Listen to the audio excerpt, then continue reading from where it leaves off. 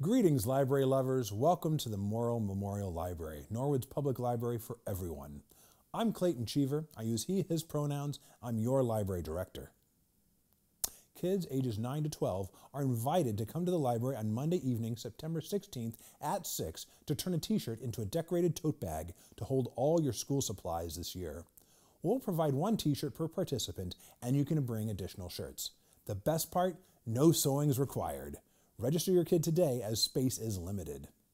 Make sure you stop by our booth and say hello at Norwood Day this month, happening on Saturday, September 7th.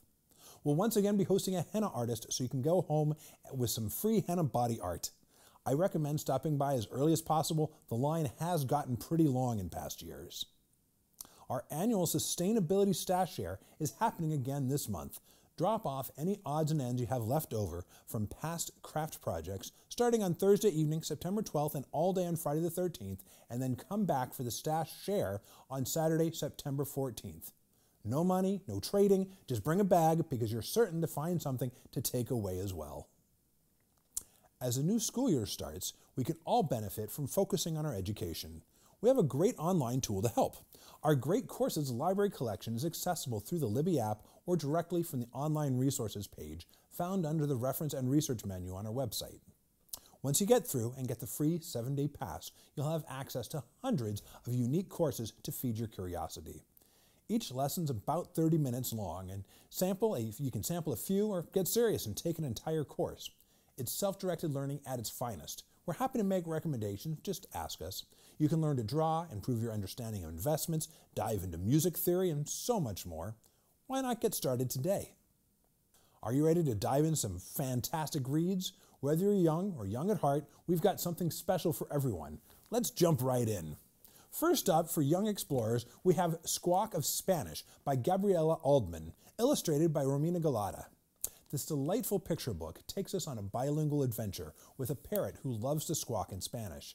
It's a fun and engaging way for kids to pick up some new words while enjoying a colorful story. It's perfect for sparking a love of languages early on. Next, we have We the People by Ora Lewis and Even Sargent.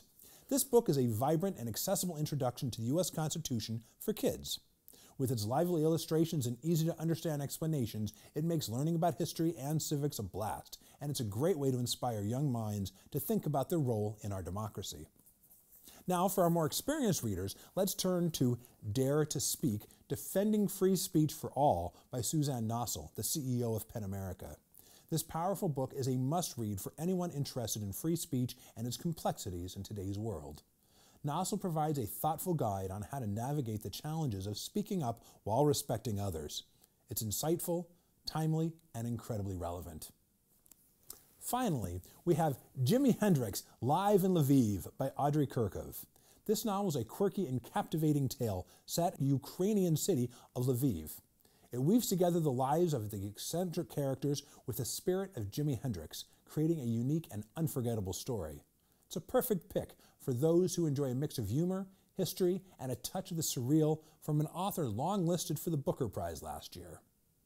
So there you have it, 4 fantastic books to add to your reading list. May you find a cozy sun puddle and enjoy some great times reading.